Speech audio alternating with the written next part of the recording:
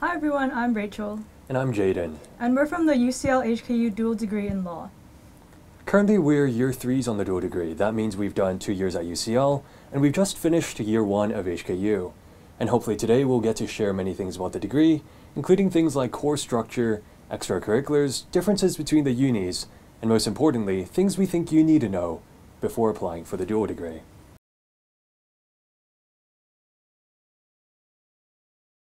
So for me, because I've studied in the UK before, I was quite interested in learning the law in both countries.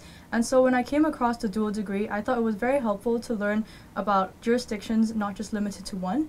I think it was also quite helpful to not limit your career options, and also even in the future when you're undecided about what's work, you have a bit of a broader range of options.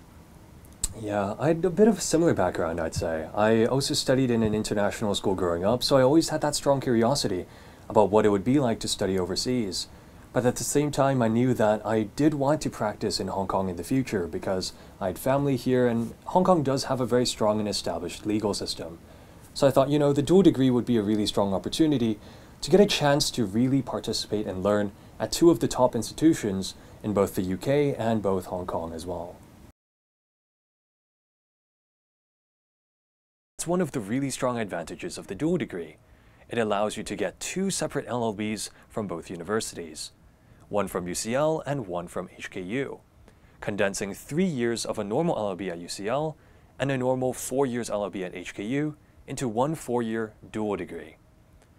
Now, the advantage of having such a dual degree is that you can practice in both jurisdictions, Hong Kong and the UK. Whilst normally, if you have an overseas law degree but you want to practice in Hong Kong, you would have to take something called conversion examinations.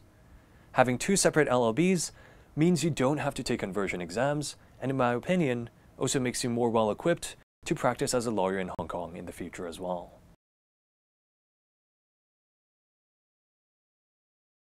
Our first 2 years are spent in London, where we have a mixed array of the core law electives, such as criminal law, tort law, and we learn the basics of it all.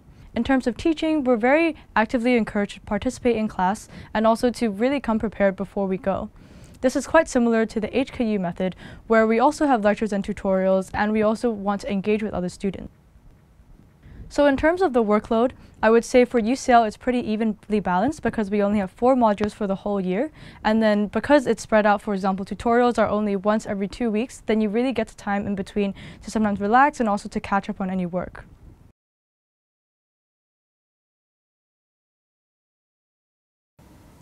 Now, the interesting thing about coming to HKU is whilst at UCL year 1 and year 2, you don't get to choose any of your subjects and you go through the basics like Rachel mentioned, here at HKU you start to branch out a bit more and you get to choose different electives, different law electives, and get to explore really the different areas of law and find your own niches.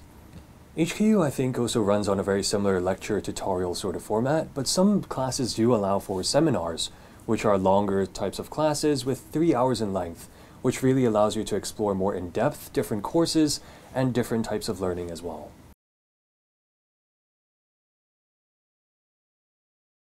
So when we were in London, there was a lot of societies you could pick from, and especially when you would be living in the city as well. So I lived in halls, and then when we moved in, we were with a lot of other year 1s, and you got to really mingle and meet a lot of people from all over the world, which was one aspect that I really enjoyed. And from societies, you can pick social societies, sports societies, and I think UCL was very accommodating in allowing people to pick a whole range, and you get to pick your commitments as well. So there are lower level commitments for sports or social teams, or higher ones where you get to compete and engage in higher level national competitions. Yeah, I think UCL, the really good advantage that has going for it is it's a really large school, one of the largest in London, with over 40,000 students, and what that means is there are societies for pretty much anything you can imagine to exist. So in my second year, when I personally went over to London, I was in, the gaming society. I did national gaming competitions in Overwatch and CSGO. I also did badminton, volleyball, and really tried a lot of different things at UCL. Meanwhile, at HKU also has lots of different societies and a vibrant hall life, which Rachel can probably talk about later.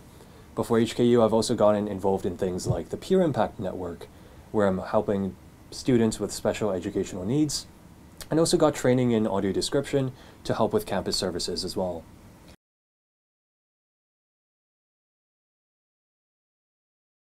First, we would say that really think about whether the subjects you're doing now at A-level or in any secondary school, which kind of subjects are you enjoying? Is it essay-based? Is it science, maths?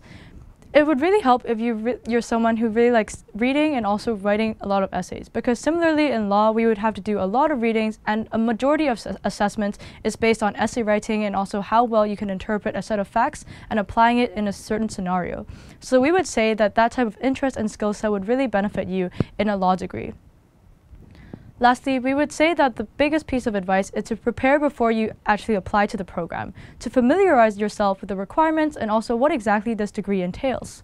So for example, in UCL, as I've mentioned, because you do less courses and you're just given a timetable in order to subscribe and you just have to go to class, it's a lot less preparation. However, when you transition back to the HKU for your last 2 years, you would have to pick a lot of electives, your common core subjects, as well as what exactly do you want outside of your law degree.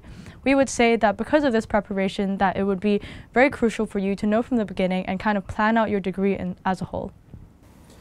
And I think one of the important things to keep in mind is, I think there's a really strong misconception that goes around, this stereotype that law is all about memorization, about, memorizing all the big textbooks. But actually in recent years, many universities are taking a much more open approach with open book exams, where what they're really trying to look at is critical thinking and application. So if you are considering a law degree, make sure to start thinking about different issues. Don't just Google it or ask GPT, but try to form your own views on something before you try to double check with what online sources really say. And I think that's the strongest indicator that will help you know whether a law degree is for you and help you get into degrees like law as well. The dual degree is built on a really strong reputation in Hong Kong amongst employers, legal industry, and so it's a really, really reputable degree, and I'm sure you'll find it rewarding if you ever do make it to it. So hopefully that'll inspire you to apply to the dual degree, and if you ever make it, make sure to say hi if you ever meet us in person.